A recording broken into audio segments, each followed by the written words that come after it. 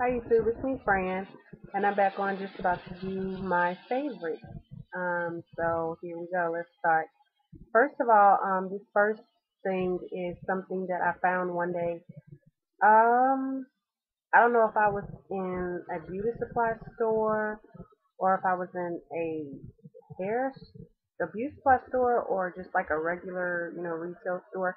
I'm not sure, but I found this product.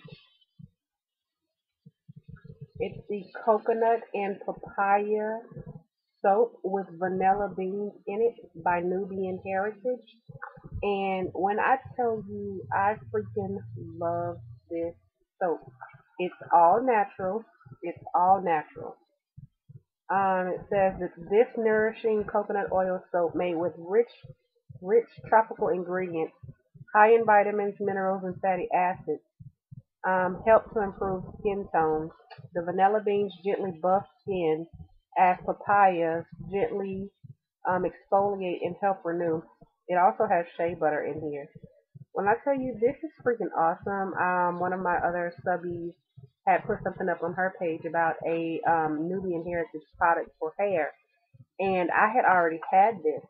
I've been using this for about a month or two, and when I tell you it has made my skin change dramatically, like I love it. And I believe this was only maybe $1 at the most too. I love it, love it, love it. And the soap itself is, white, and then there are these brown vanilla beans that you can actually see small flakes of, and when you run it across your skin, you can feel the vanilla beans in it. So that's exfoliating it. But I love it. I used to have a lot of dark marks around here, and I used to have some dark marks on my chest, and they are all gone. I use it on my face. If I wear makeup, I put it on my face. So, yeah, you have to go get this soap. Coconut and Papaya Soap by Nubian Heritage. It is freaking awesome. So on to the next one. This is something that, everybody has basically seen. But this is my favorite. My favorite of all time. And it's a 100% coconut oil. And I just love this stuff. As you can see, if you can see, it was $2.99. But I love this stuff because I use it on my hair or I use it on my skin. If I get out of the shower and I don't want to use anything heavy, I just grab this. And of course it smells good. And it's starting to liquefy now. But it's almost gone. I need some more. I'm going to get some more. But yeah, I love this stuff. If I have just washed my face with the papaya soap, and I always moisturize my face. I know it's good to moisturize your face.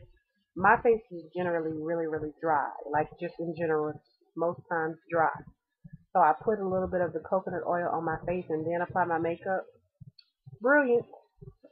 So after that will be my homemade mixture. And that is my shea butter. And I have a good bit left of it. But it still has a smell of shea butter that I am getting used to the more that I use it. But yeah, I just added some oils to it and then mixed it. This is actually the second batch because of the fact that the first batch, what I noticed was that I had it a tad bit too thick, and I didn't want it too thin. But after I would wash my hair, it would just sit on there. So I went back and redid it, and I added some more oil. And yeah, that's the finished product.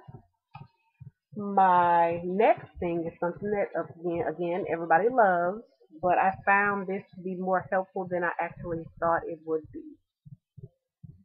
And it's the Cantu Shea Butter Leave-In Conditioning Repair Cream. This stuff is my go-to leave-in conditioner, and I have like a lot of it left. A lot. I haven't used much because I try to switch up. I don't want my hair to get used to it, so I try to switch up. But I have so much of it left, like I noticed I try to change up when my hair was starting to lose moisture. So I would wash it, then put some of that on it, and then seal it. My hair was so soft. So yeah, that's my go-to, especially if you want to, repair your ends. Very good. And last but not least, this is something new that I just had bought, and it is fingernail polish.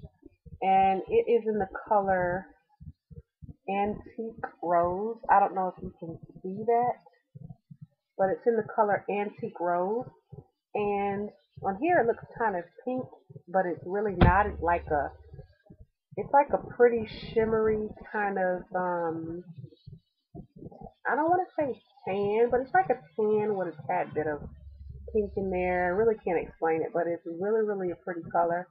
And I freaking love it. I've seen a lot of older ladies with this color on, and I love it. It's just really pretty on the nails. It's not too bright. It goes basically with anything. So I love it. So yeah, those are my number of how many was that? That was four. I believe it was four. But yeah, those are my favorites.